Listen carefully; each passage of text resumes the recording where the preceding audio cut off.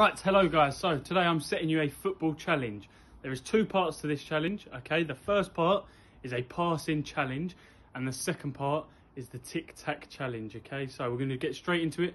I'm going to show you mine, explain it, and then I want you to send me your replies, okay guys? This is a passing challenge, okay? So all you're going to do, obviously with your football, put it on the floor next to a cone. I'm using a pair of socks.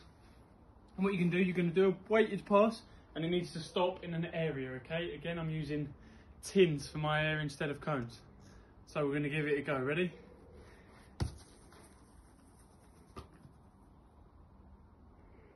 That counts, right? Right guys, now for the tic-tac challenge. So what we're going to do is we're going to do little touches in between our feet. I want you to do 20.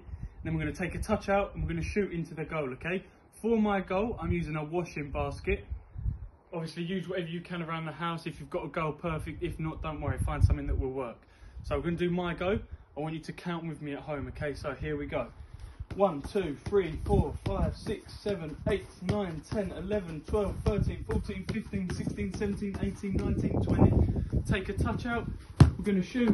It's gone into the goal. Right, bonus prize here. Can anyone show me their best football celebrations? Please send them in. Thank you, guys.